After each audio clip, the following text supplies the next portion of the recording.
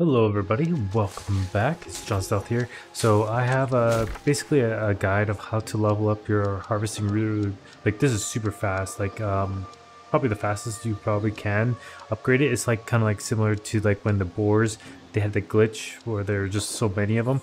This is almost similar to that glitch, just with herbs now. This will be easily the fastest way to be leveling up your herbs. This area has tons and tons and tons of herbs, like it's never ending.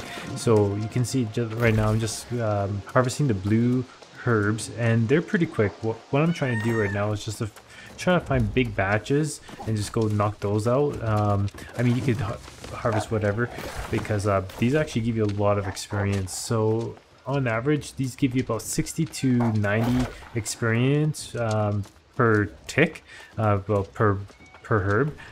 So yeah, this is really good. Like you can just see my map is filled with all those herbs. Just come by and just start mining all this.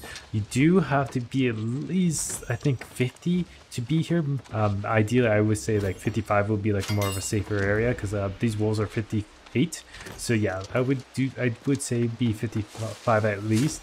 There's tons of herbs. There's blueberries.